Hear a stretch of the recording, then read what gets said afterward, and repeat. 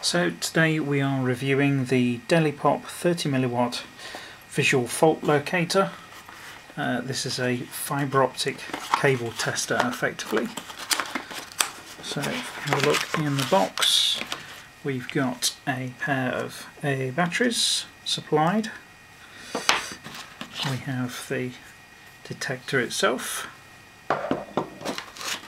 We have a belt pouch, so detector can be kept on your belt for when you need it.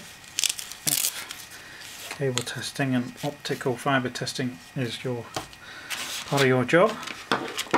You've also got a wrist strap. There is a small hole here in the base of the detector to thread that through. And we've got this declaration with a small spec. Unfortunately, a fair amount of this is not in English, so it's not that easy to read, but you can see the key characteristics. And then you've got a small replacement spacer which goes inside the end under this connector here. So I've already put some batteries in this. I know it's supplied with some, but in order to just show you, so this has got two settings here on the side, three if you include the off, but we've got glint and we've got CW. Glint effectively is a flashing mode, so that is designed to attract your attention if you've connected this up at one end of a fibre optic and you're looking through a bunch of fibre optics at the remote end. If you run them through a building, you're going to hopefully see this at the other end. I've kept the cap shut at the minute so that it's easy for you to see, and you can see the little indicator here, and then if we push that through the off position to the CW, that's basically continuous mode. So this just gives you a constant 30mW laser output.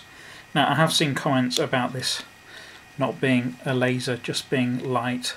Well, yes, laser is light. You're not going to see a beam except where it actually hits a target. So you will connect this up to your fibre optic at one end that you're testing for, and then a bunch of fibre optics at the other end. You're going to see this glow on the end, or if you put something over the end of it, you are going to see it. Now, I know people have said, can you use this as a laser pointer? Effectively not, because there is no lens. It's not a focused laser. It's not meant to be a fine point laser. It's a laser light. So anybody who's complaining that it's just a light, effectively that is true, but it is laser. So it's a very fine frequency of light, which means that it travels very well and it is therefore very visible. It doesn't depreciate that much over distance as a normal light would.